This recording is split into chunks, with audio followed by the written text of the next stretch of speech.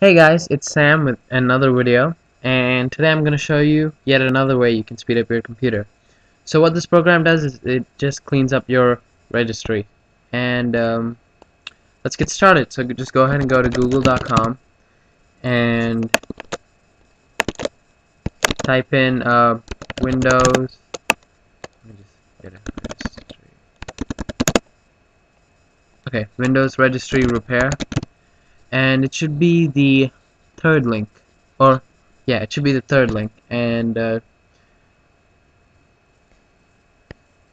ahead and download the file. And what I would also recommend to do is try to close out all the other programs that you're using at the time, unless you need them.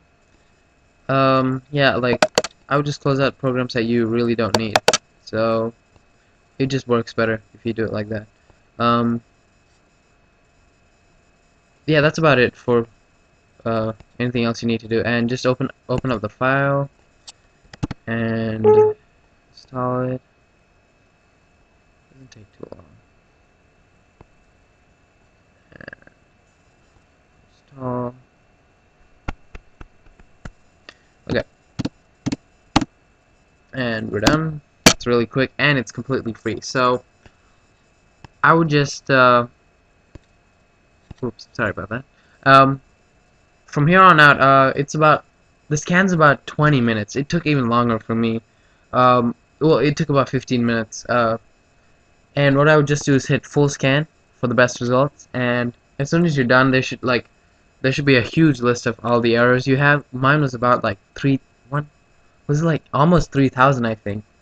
And just hit fix errors as soon as you're done. It'll select all the errors for you, and you just have to hit fix errors, and everything should be fine.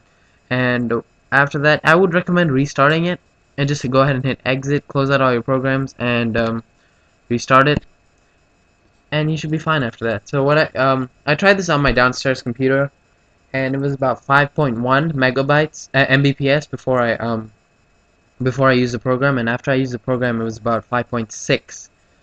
Well, I'm sorry, 5.69, so about 5.7. It actually works pretty well. And also, if you saw this video, you should go ahead and look at my other video using how to use a TCP Optimizer, which is also another tool you can use along with this one that can help you get your computer faster. So thanks for watching, and I know it's a really short video, and I hope you enjoyed it. And feel free to comment if it worked for you, or if it didn't.